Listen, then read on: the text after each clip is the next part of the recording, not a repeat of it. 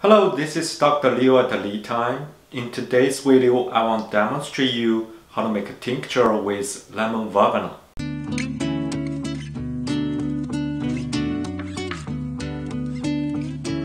If you are new to tincture, good news, it's not complicated. You are smart enough to handle it.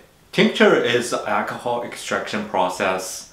It uses alcohol to extract the essential compounds or phytochemicals out of the herbs. Tincture can be used as a preventative medicine and help improve the body well-being. The alcohol used in tincture is normally range from 40% to 60%. For example, 50% alcohol means 50% of a pure ethanol with 50% of a water. It is popular to see proof on the bottles. Proof is twice as large as a percent. For example, 80 proof vodka has 40% ethanol.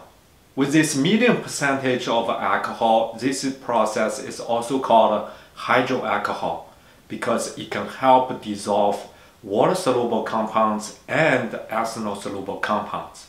It takes the benefits of both of these solvents. For some other cases, over 90% of ethanol is used, so that will help dissolve non-water soluble compounds. In my last video, I introduced the phytochemistry of lemon verbena. It has two groups of chemicals, volatile compounds and non-volatile compounds. By doing distillation, the volatile compounds can be extracted out from the lemon verbena, such as geraniol and citral.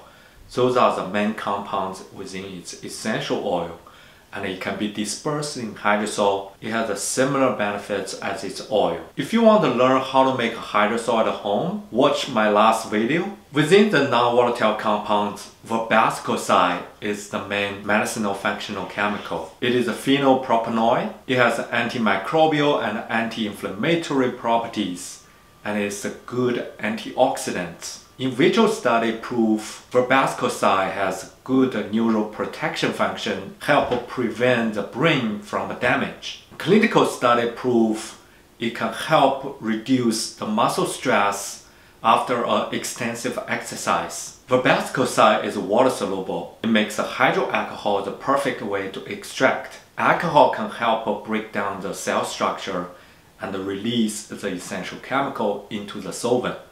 And today I'm using the lemon verbena after the distillation because distillation can extract the volatile compounds but leaves the non-volatile compounds within the lemon verbena. It is good to make the tincture. So this is a full spectrum extraction. Hydrosol is perfect for the external use and the tincture is good for the internal use. Because the verbascoside is water soluble, 80 proof vodka or 40% alcohol is a good solvent for extraction.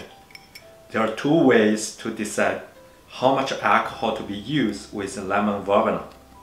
One way is to keep the herb to alcohol ratio at 1 to 5. 1 part weight of lemon verbena and 5 part volume of alcohol. The other is the old way, which is a fully soaking herb and leaves 2 fingers tall above the herb. For consistency of making tincture in the future, it's better to keep the constant ratio.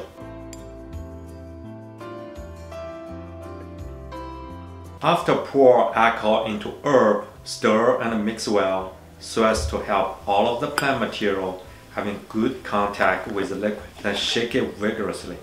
Leave it in the kitchen cabinet. A bit warmer temperature can help improve the extraction efficiency and shorten the time to be ready.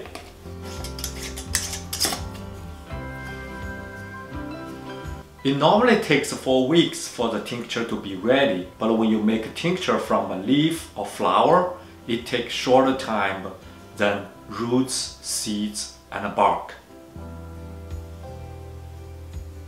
So after this video, I show you a 2-part. The first part is the distillation to extract the volatile compounds out of the lemon verbena to make hydrosol as a good skin spray and aromatherapy to help you release stress.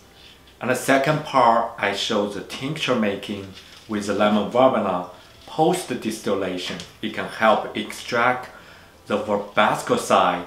It can go into the tincture for the internal use. Thank you for watching. Hopefully you learned something today. Subscribe to the channel and see you next time.